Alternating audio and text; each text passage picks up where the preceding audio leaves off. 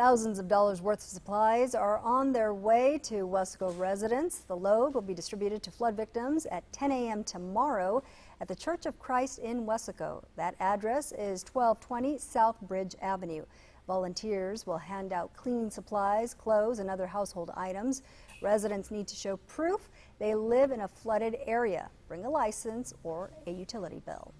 Just encourage those who have been affected that are able to get here and to bring the required items, and we'd be happy to assist them with the efforts that have been provided.